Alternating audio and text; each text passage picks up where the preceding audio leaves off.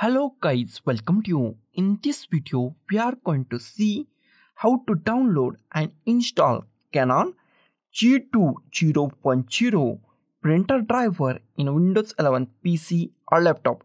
It is a very easy and simple process. So let's go to our video. Our first step is download our printer driver. That is very easy. Go to any web browser and in search type Canon G2010 printer driver and hit enter key. Go to this first link, support Pixma, then our printer name G2010, and here we find the Canon official site. Open the first link, and here we find our website, and here we find our printer name. Scroll down, here we find the driver. Here we find our operating system. If operating system is not selected properly, then click it here and select your operating system, Windows 11.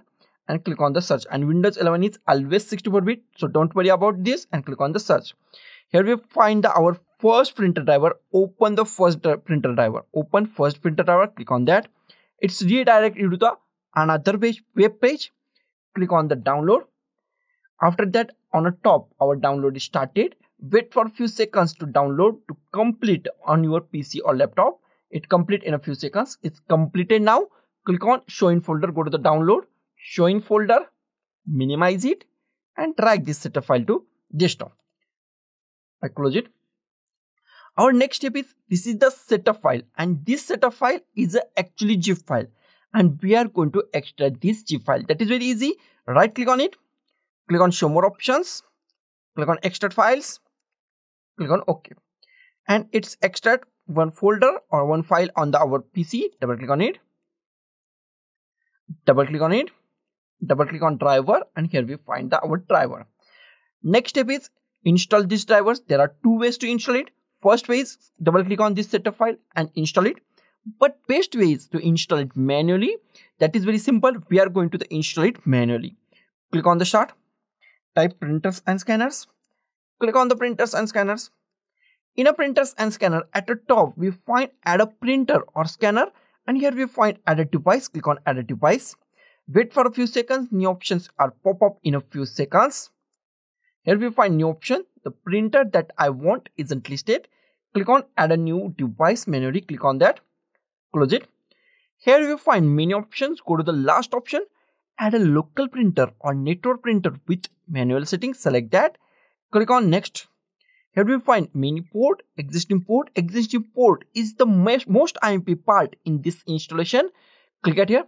And if you find any port named USB 001, USB 002, USB 003, USB 004, select that port. In this case, I'm finding 001. Select the USB port, any USB port. Click on the next. Here we find hard disk. Click on hard disk. Click on browse. Go to the desktop. Our drivers are on the desktop. Go to your drivers. Select your driver file. Double click on it. Double click on it. Here we find driver. Double click on it. Here we find 2 or 3 files. Select any file. All files contain same driver. Select any file. I select first file. Click on open. Click on OK. Select this file and click on the next. Give any name that you like. I give the Canon G2010 or series. Both are same. Click on the next. It's installing our printer and it's take few seconds. Wait for a few seconds to install to complete. Our installation is complete. And here we find it's asked for to share this printer on network or not. I don't, so I click on do not share this printer on my network printers or network computers or the PCs. Click on the next. If you want to print a test page, then click on a printer test page or click on the finish.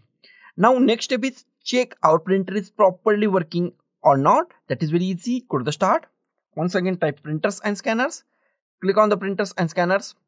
In a printers and scanner, in a printer list, if you find your printer name Canon G2010, that means your printer is properly installed and it's work 110% on your PC or laptop. So guys, thank you for watching this video. Don't forget to like, share, comment on this video, and don't forget to subscribe the channel. Thank you guys.